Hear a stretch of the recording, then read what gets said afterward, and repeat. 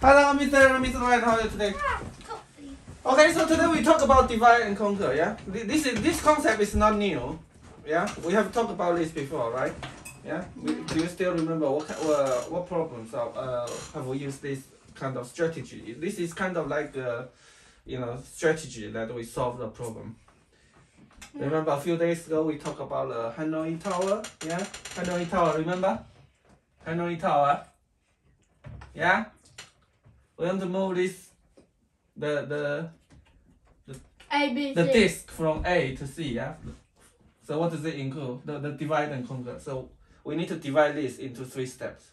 First, move the n-1 disk from A to B, right? And then move the last disk n from A to C. And then the third step is moving the n-1 disk from B to C. Okay, let's divide and conquer. So and also we talk about the merge sort. Remember merge sort? Yeah. So given a few numbers, 3, 2, 5, 1, 5, 9, 10. We want to sort this. How can we merge sort it? First of all, we divide. To sort the numbers in ascending order. First of all, we divide this into half, and we sort these 2. Yeah. So look, this is 1, 2, 3, and then this is 5, 9, 10. Yeah. Everybody, look at me. And then once we sort the both parts, we merge it. Right? Get it? So let's divide and conquer. So what does it mean? Can you, from these two examples, what does the meaning? Divide and conquer. It's like, I think it's like you divide it, like you get it. Yeah. And you solve the conquer. Conquer, what's the conquer mean? Like get new stuff, I know what I mean, and solve stuff. Yeah, most likely. Okay, so divide and conquer is that every time so divide and conquer. So usually we use the recursion, right? So we can recursively divide this problem into a few, not just 2, maybe a few sub-problems, right? Divide. This is the divide. A big problem, a very big problem. We divide it into more, right? 2 or more problems. And then we recursively solve it. Solve each small part, right? Yeah. And then what's next? Once we solve it, we use these results from the smaller part to merge, right? To get a bigger part, right? Right? Yeah? Okay, so let's take an example, okay? Let's take a very example. So I have an array. I want to get the maximum of it. Very simple, yeah? In Python, you can just do this max AR, yeah? How about I tell you to implement this? One way to do what? Return max ARR. Yeah, I know, but I don't want you to use this function. Just implement it. Define max. Let's define this max nums, okay? So that will be very easy, yeah? Assuming this nums is not empty, then we can do what? We can do what? Like the answer equals max infinity, yeah? Negative infinity. And then we go through each number. Yeah, in nums, and then answer equals what? Max.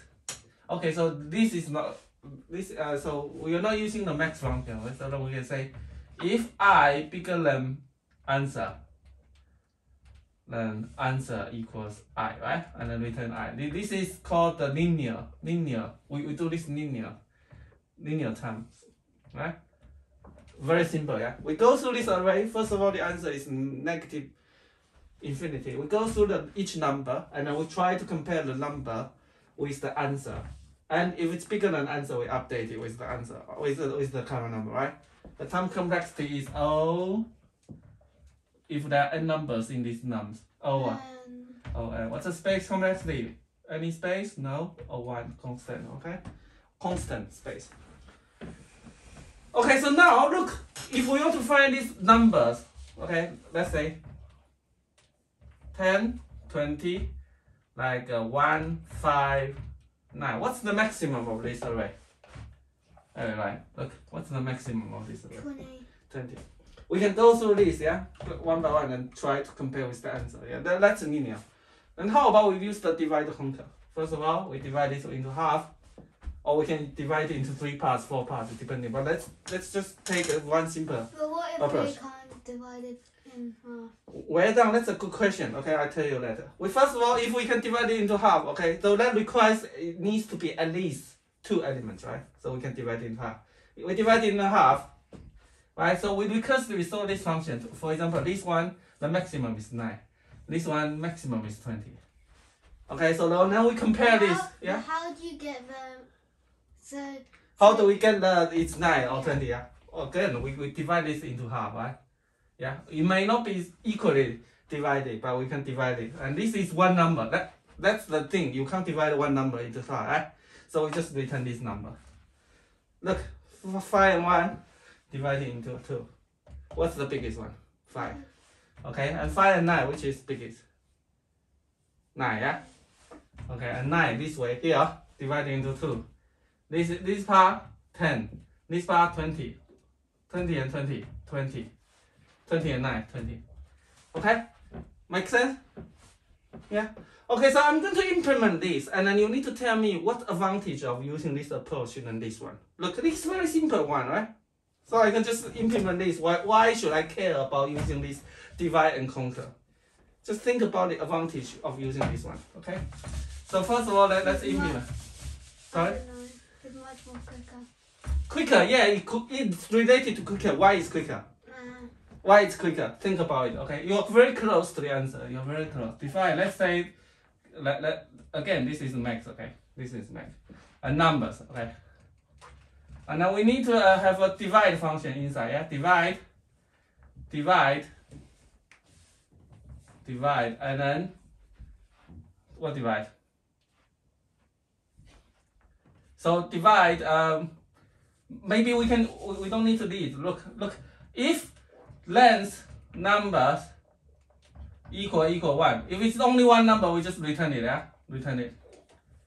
Nums 0. Okay? Now the middle part, we want to separate the middle part, yeah? So middle part equals what? Length nums divided by 2, right? Right? And what's the left max? Look, left max equal, then we recursively call this function, yeah? Max nums up to mid, yeah? Up to mid. And what's the right max? Can you tell me? Look, so I separate, this is the middle part, yeah? Their total number. If there's only one element, I return it. Right? We can't continue dividing it, right? There's got to be somewhere we need to terminate the recursion. Mid is length, yeah? The number of elements divided by 2. Then max. Up to mid, right? Up to mid. Right max. Okay, so if it is 2, then that 2 divided by 2 is 1, right? So mid is up to 1, so it's the first one. And then right max. Like 1 divided by 2. No, sorry, 1 divided by 2. Nums and then mid. Remember this? Yeah? From mid to the end. Up to the mid, not equal, right? So look, left max. I divide it into 2 halves. This is the maximum part of the left array. Right max is the max value of the second half. And I just need to return the maximum of these 2, right? Alright? So if left max bigger than right max, we return which one? Right? Return what? Biggest. If left max bigger than right max, return Left max. and otherwise return else, or we don't need to write the else, but return. Does it have to split in half? Good question. We don't. Like what I said, we can split into 3, 4, or 5, right? Yeah, But split into half is most easy way to implement, right? Alright? Got it? Yeah. So return right max, yeah? Make sense? Look, if there's only one element, yeah, we can't separate into half, we return it, right? It's the max of that array, right? If the list is 1, what's the max of this? 1. 1, easy. And then middle is the number of elements divided by 2, right? That's the middle. Left max, we recursively, we divide this problem into two halves, right?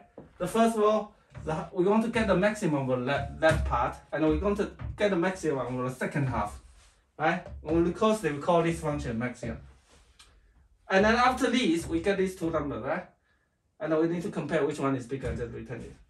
So like what I said, look, 1, 2, 3, 4, 5, 6. Okay, now look, right? Into half, and then look, this into half, this into half. Okay, 1, 2 into half. Okay, now it's one number. 1 and 2, which one is bigger? 2. 2 and 3, which one is bigger? 3.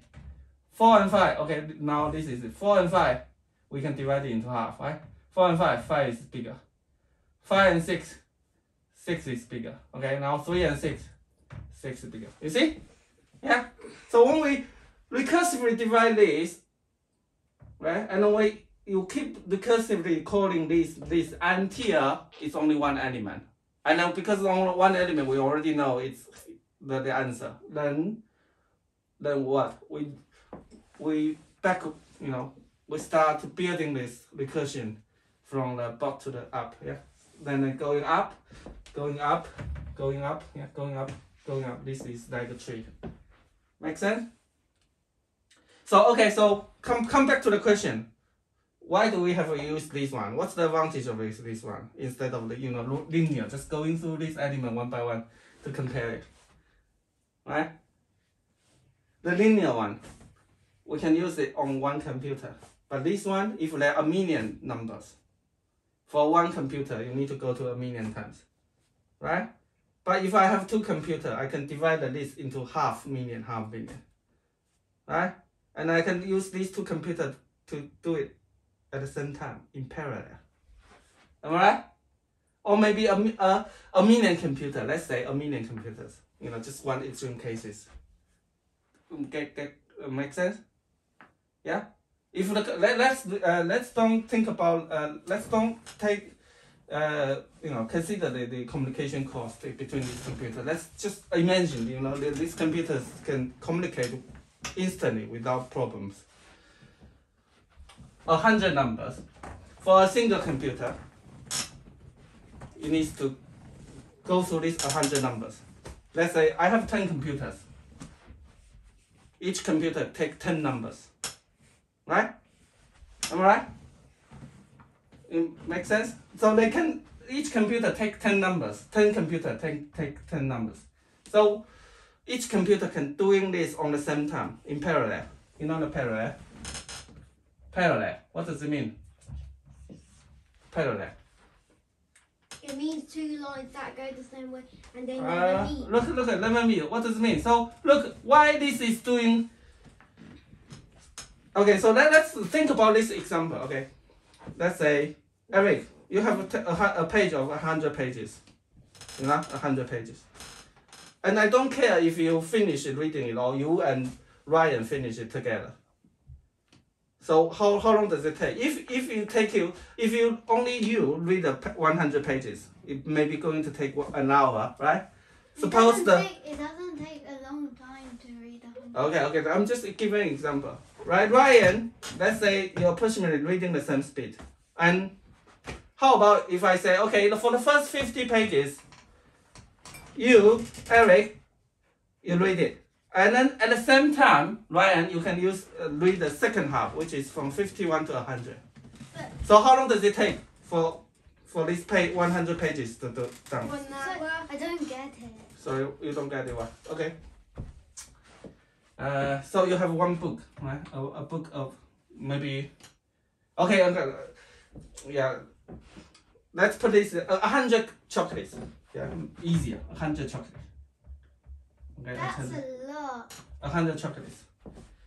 Now, it take you like an hour to eat one chocolate. A minute to eat one chocolate. Okay, a minute to eat one chocolate. My teeth are gonna rot.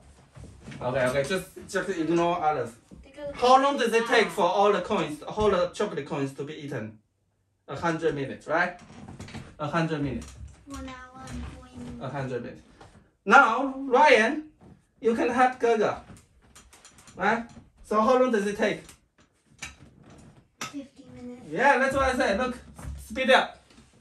Yeah, because why is it 50 minutes? because you two can eat it at the same time. That's in parallel. Yeah? But why can't you just like eat? Wait, how big are the chocolates? How big is chocolate? Okay, very, very big. Maybe this big. Okay. Oh man. Okay, okay. Oh, come on, come on. If it was really small. Yeah, no, just example. Okay. I could just eat in one go. So my question, so here's the thing. Okay, there are 100 numbers, and then there are 10 computers. They can do this in parallel, right? They can do this in parallel. So the speed up could be 10 times faster. Am I right? Am I right? Because they can do it at the same time. That's the advantage of using the divide and conquer. Because we can divide this problem into a few sub-problems, and they are independent, right? They are independent and can be processed in parallel at the same time. And when we get the result from each part of the sub-problems, then we can merge it. Yeah, we can merge it. Am I right? Like the maximum, getting the maximum, right? Getting the maximum, then we can do what? We can compare, right? The maximum of each part, right? Am I right? Eric, are you alright? Yeah. Are you alright? Yeah.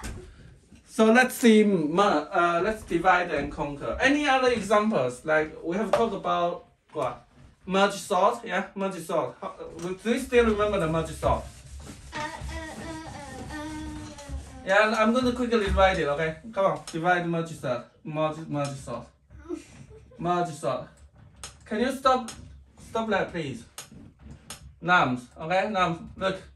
If there's only one number, then we return it, right? Return this. Return it, right? Because one number is already sorted, right? One number is sorted. Now the middle part is what? The middle part is the nums divided by 2, okay? And then what's the left and what's the right? Look, left equals, let's say we want to merge sort the left part. Left part is nums. Everybody look at me. Nums up to mid, right? And can you tell me what's to right there? Right equals what? Merge sort what? Merge sort what? Start from mid to the end, right? Nums. Okay? Yeah? And then what's next? If I have left and right, what's next? If I have left and right, what's next? Can you not touch my computer for the last time, okay? Left and right. I have left part, I have right part. What should I do? If you look 1, 2, 3, how do we merge 1, 2, 3 and 4, 5, 6 to make it?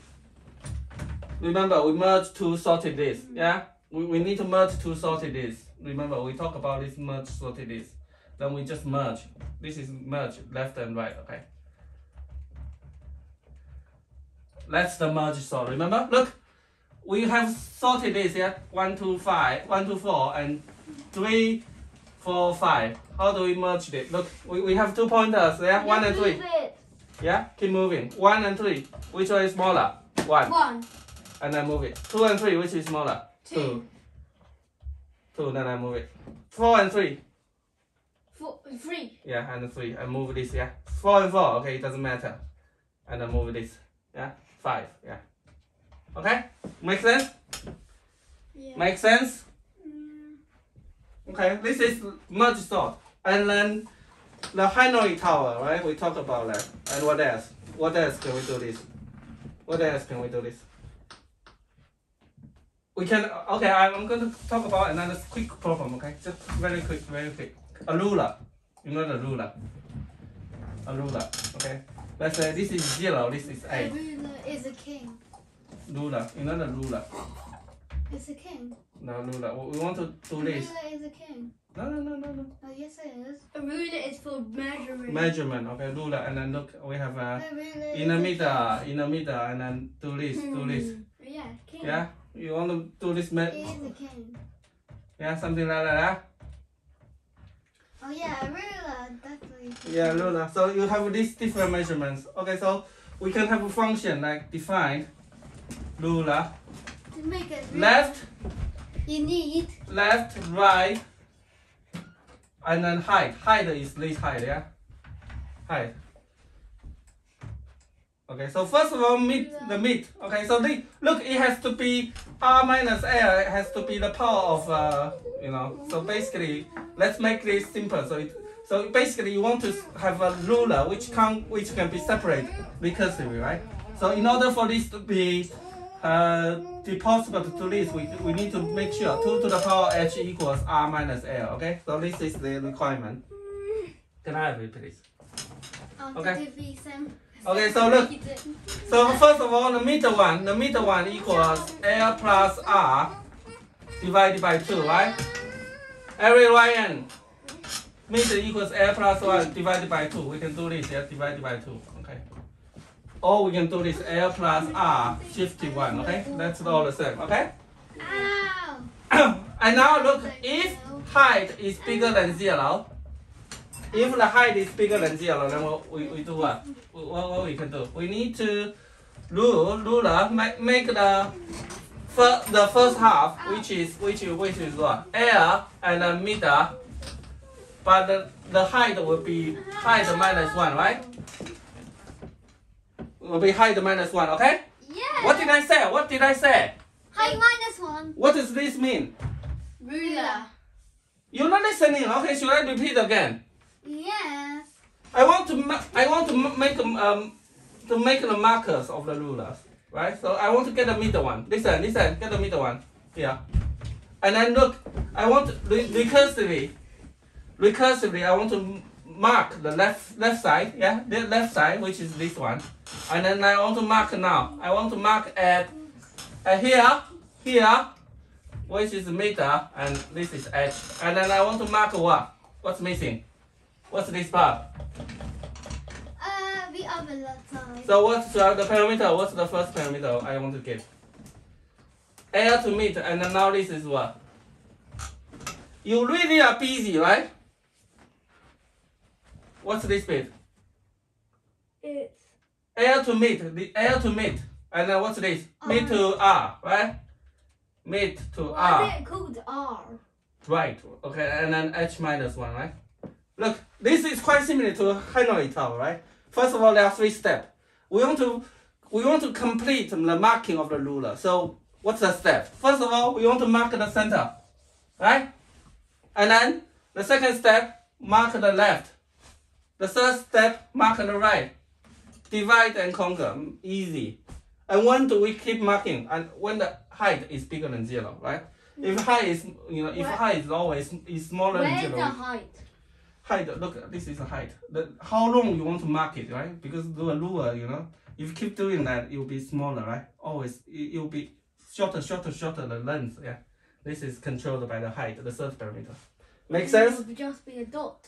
Yeah. When it's 0, so then that's the time we stop marking. Okay, so that's the divide and conquer. Okay, that's the concept. That's a very important concept of the computer programming. We use the divide and conquer to solve a big problem, right? By dividing it into a smaller problem, and this smaller problem can be independently solved. So it means that we can parallelize, do the parallelize.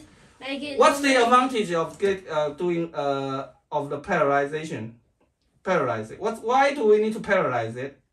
What's the advantage? One advantage we can get from parallelizing it. To make it what? Come on, bigger.